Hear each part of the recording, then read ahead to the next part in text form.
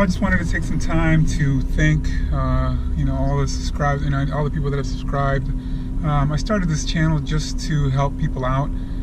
Whenever I was trying to do something on my vehicle, I always looked, mostly on YouTube to look for videos of things that, would help me repair whatever was wrong or maintenance or so forth.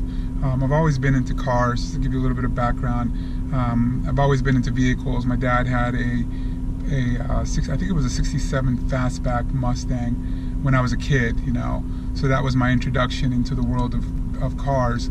My first car that I ever purchased was a '95 Mustang GT convertible, and I love that car. I did everything on that car, suspension, air intake. That's where I got my start, really tinkering and playing with cars. And I saw that growing up from my dad. My dad actually he had a different car. I think it was a '67 Mustang where he ended up, I think, washing the engine, and obviously didn't cover up the right parts, and he ended up, I remember my dad taking apart the entire, just everything under the engine to dry it off, to try to get it to restart again. And so these little memories, that stick around with you. And now I'm kind of taking over that role and tinkering with the cars. But my first car was a '95 Mustang GT.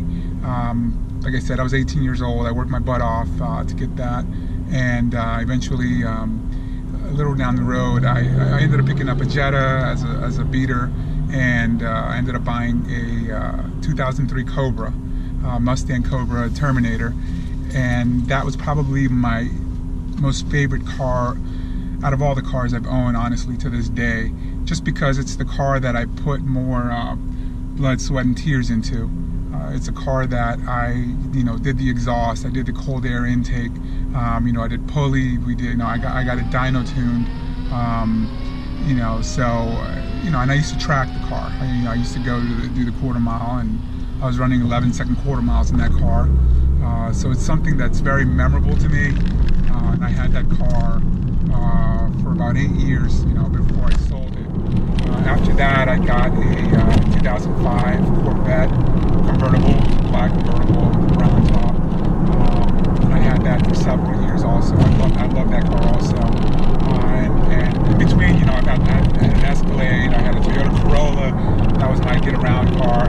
I had a Volkswagen Touareg after I sold I had a Jetta, Wolfsburg Edition.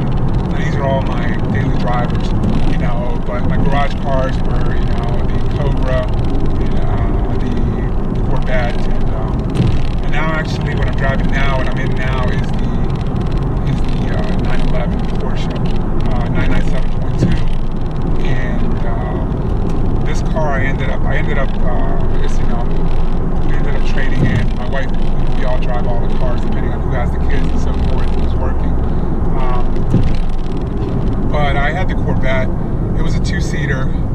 I have 3 little girls, and obviously you can't pick up 3 girls in a Corvette from school.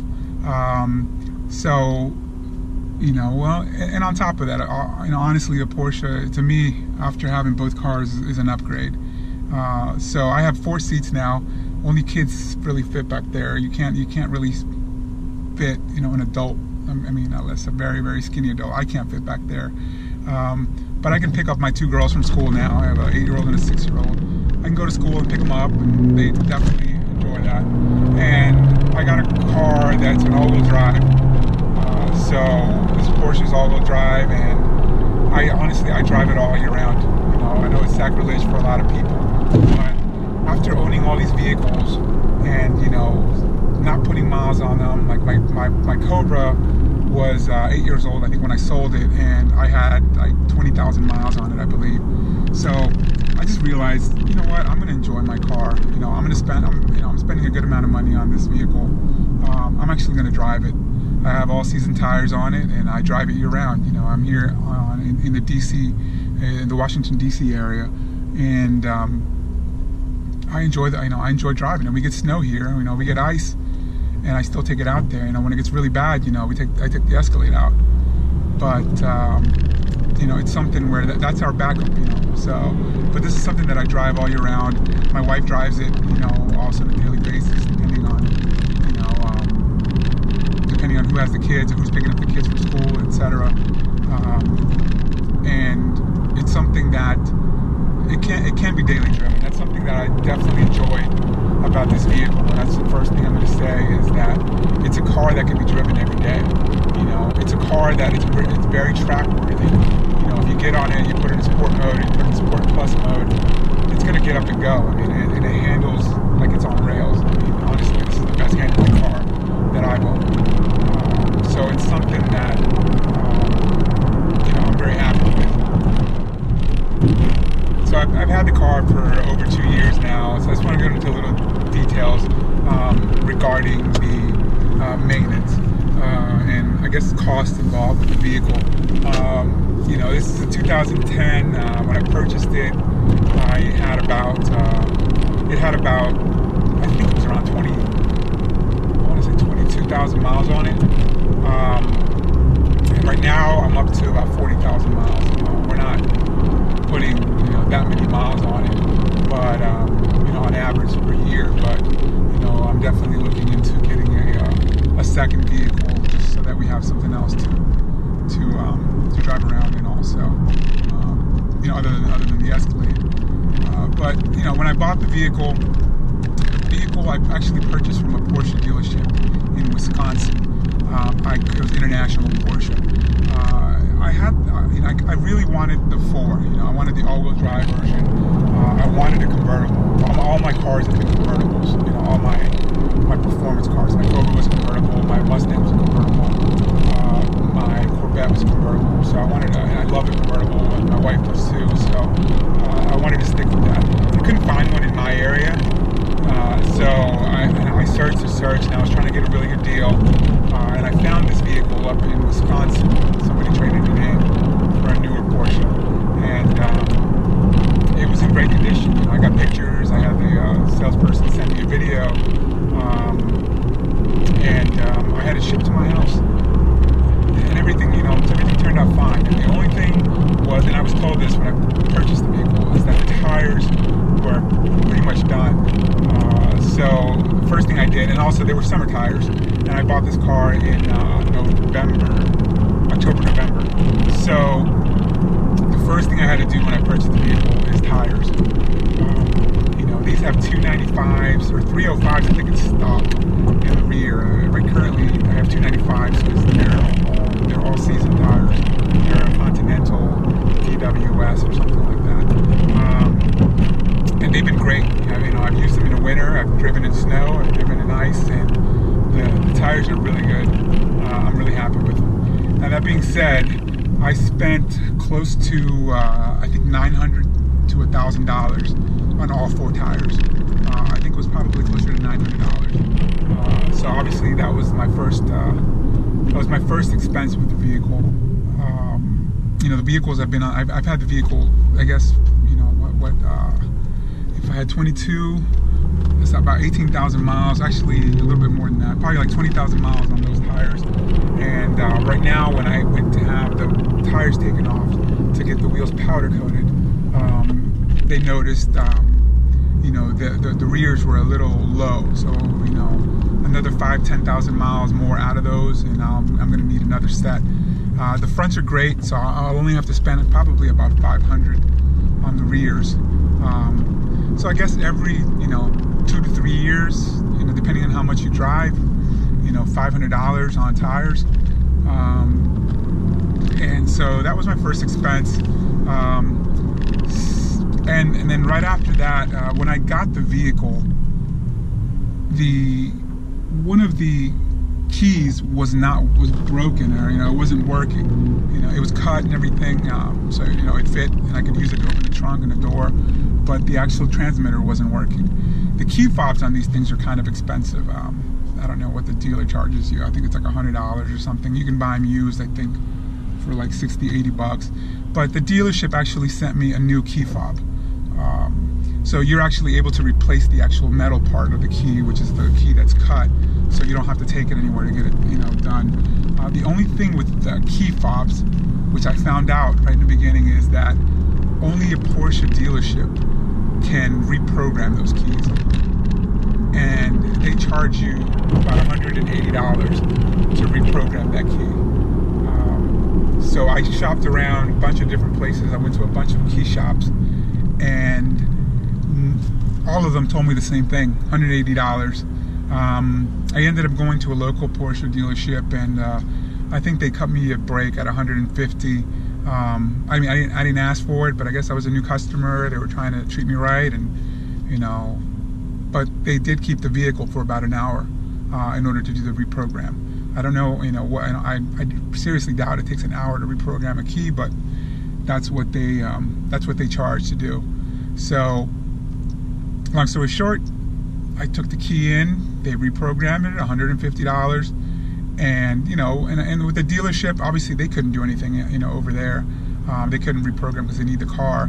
And honestly, with them just throwing in a brand new key, that was enough for me. I mean, obviously I had to pay $150, but I got a brand new key.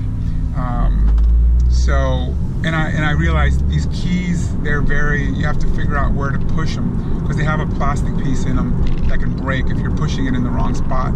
So, you can buy the skins for $20 or $30, but then I quickly realized where I'm supposed to really be pressing that button in order to keep it from cracking, which I think is, it's a flaw in the design of the key. But once you know it, I've had it for 2 years now. I replaced it once with a new skin, and ever since, the key's been fine. So that was, the second expense that I had. Other than that, the car was good for a year until I had to change the oil. Now, on this car, the oil is recommended. Well, it's not recommended. The car kind of tells you.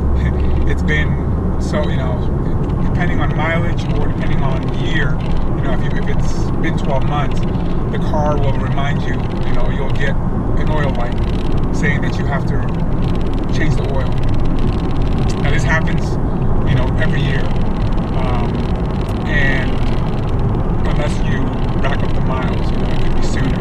But for me, I'm not driving it enough, so every year that light comes on. Now I know I know at least 5,000 miles, with the synthetic oil. I guess you can probably get up to 10,000 miles, so depending on how I've driven it, if it's a year, usually right now I'm changing the oil every year.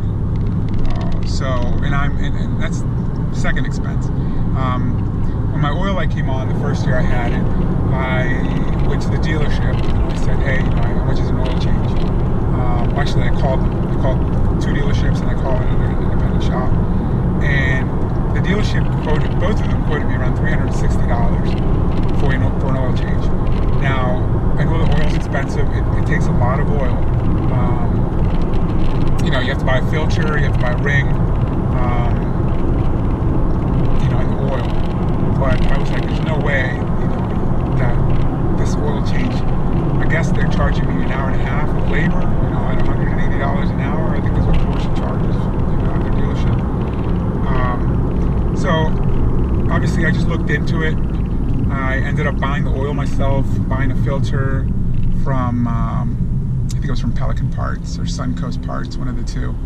And I bought the filter, I bought the oil, I ended up changing the cabin air filter at that time.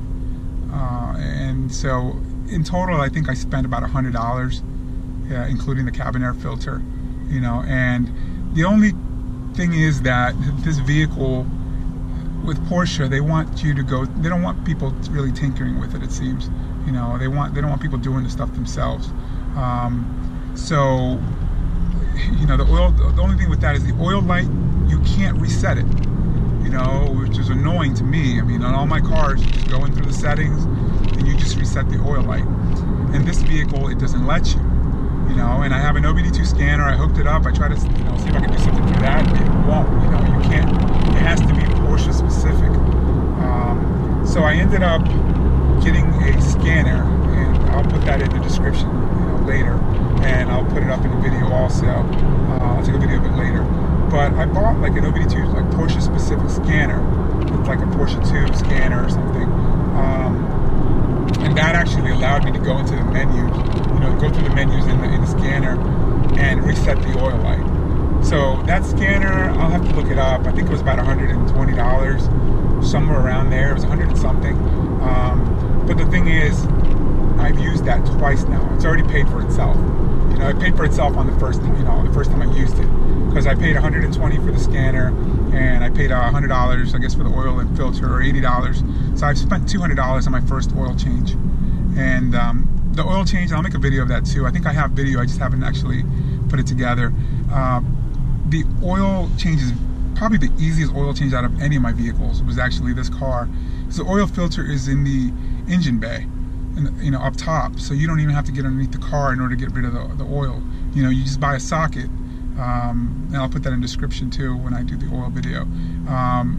And with that socket, if you don't already have, you have to buy one. You just unscrew it, a plastic cap. There's a paper oil filter underneath. You just pop the old one out, pop the new one in, and then the bottom there's just the drain. You can actually jack up the car a little bit, remove the drain, put the oil, put the pan down, and then jack the car down so it's level, and just leave it there. I ended up doing, I do it at my brother's shop. My brother has a garage at his home that he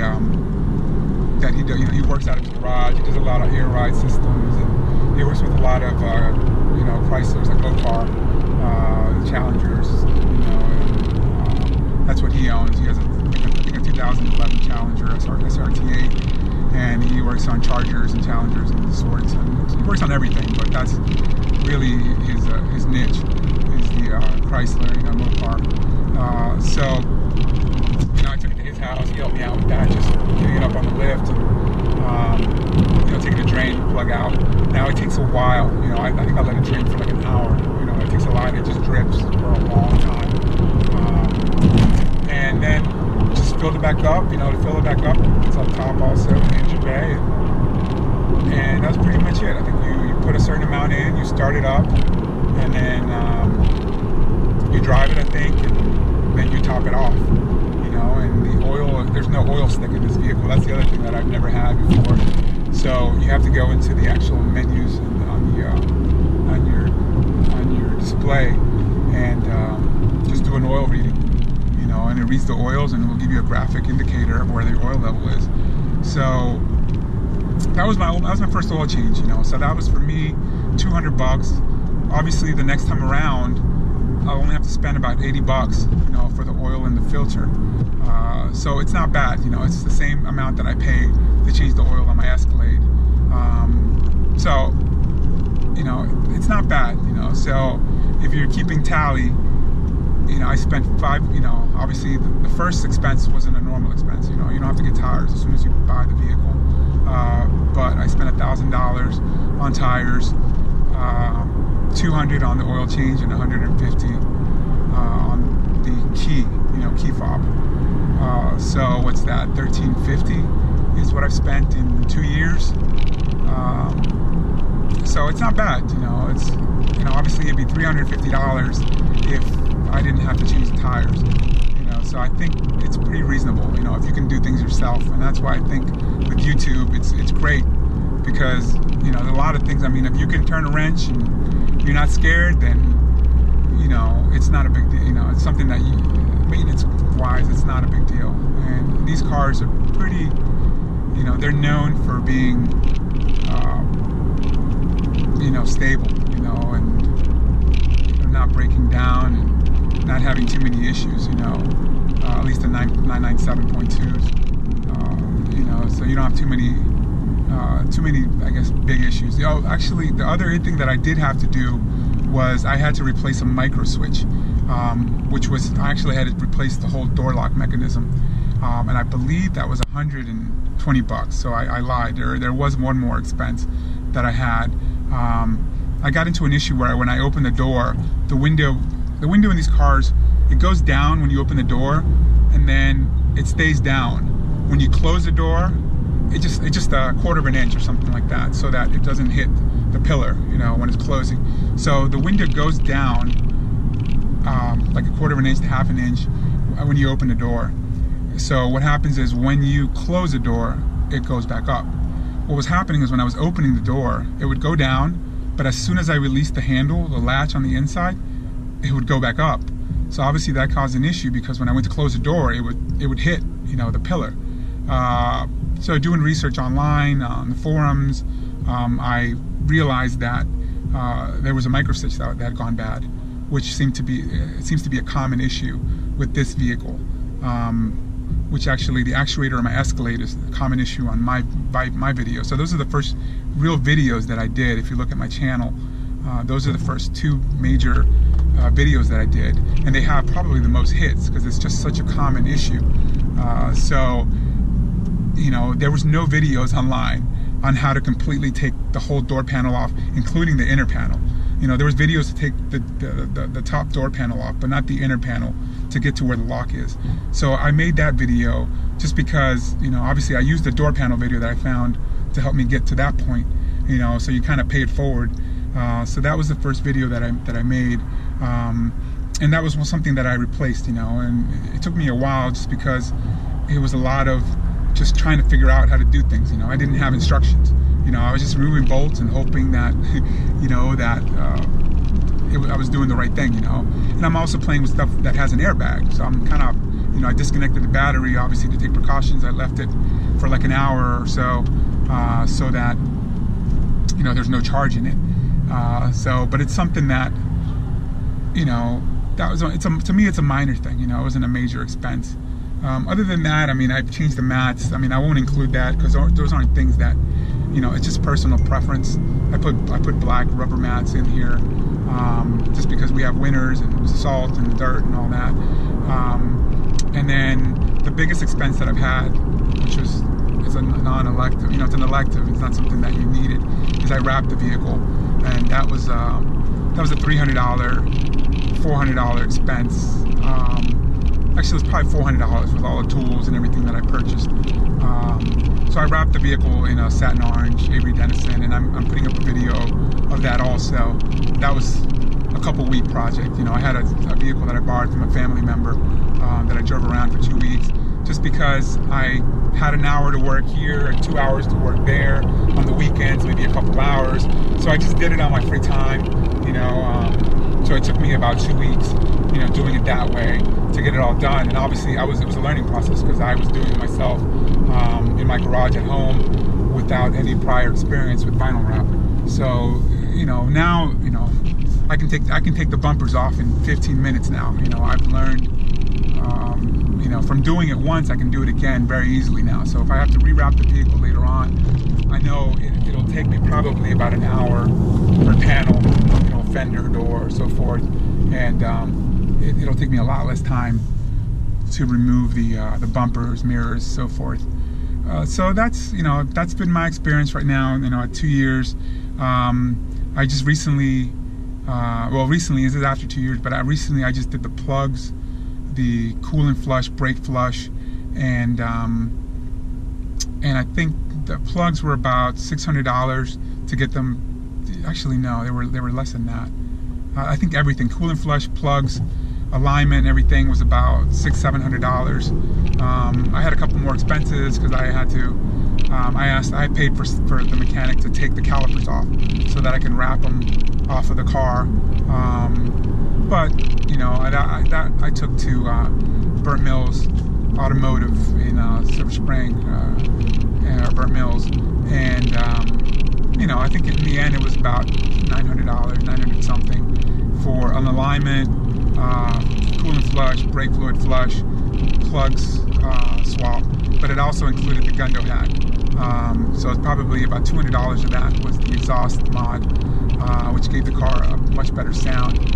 And so it's not bad, you know. I guess you can add that if you know, if you're picking up a vehicle that's older. You know, I got to the 40,000 mile maintenance, which is probably, I think it's the first big maintenance. There's cabin air filters and stuff like that, but I've already done that. I have a cold air intake, so I didn't have to swap out the filters. So a lot of the stuff on a 40,000 mile maintenance I already done myself. So, you know, it's not, you know, it's not, to me, it's not a huge, I mean, obviously it's $900. It's honestly, if I didn't do the exhaust mod, we're probably looking at $600-700. You know, and the alignment, I just, you know, since I bought the car later, I wanted to have it aligned. But I think the alignment was all right. So, all in all, you know, if you're not counting the tires, you know, maintenance-wise, you're probably looking at $1,000 in 2 years, $500 a year. It's not a big deal, you know. But the car, I absolutely love the car. I love the drivability of it. You know, it's something with the PDK transmission. You can sit in traffic. It's not jerky. It's not something where, you know, and the PDK is incredible. PDK, I mean, all my cars have been manual. Absolutely all of them. You know, I used to race. So, you know, I used to have to do the launches, you know, dropping the clutch and launching the car at certain RPMs. And this vehicle has a Chrono package, which means it also has the launch control. So, launch control is the equivalent of that. You know, I can actually, to me, it's even better. You know, you just smash on the brake, you know, rev up the gas, the RPMs go up, you know, launch control appears on your tack, you know, and as soon as you're ready to go, you just let go of the brake and the car just launches.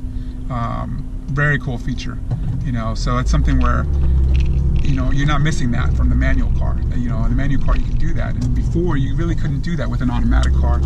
But with the PDK you can do that, and the shifts are ridiculously fast. And I love the car. I mean, with, you know, you have the different settings. You have the sport. Like right now, I'll put it in Sport Plus.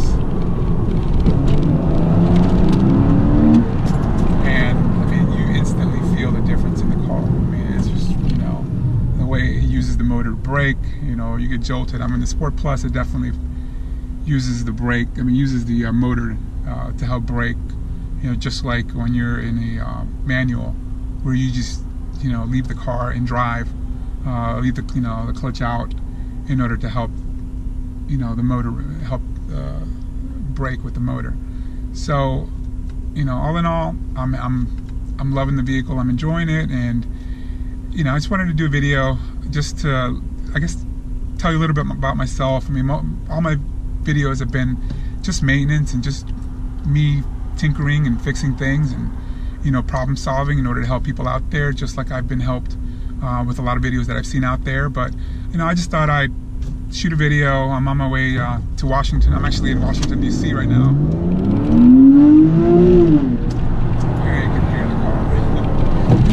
Washington, D.C. right now, and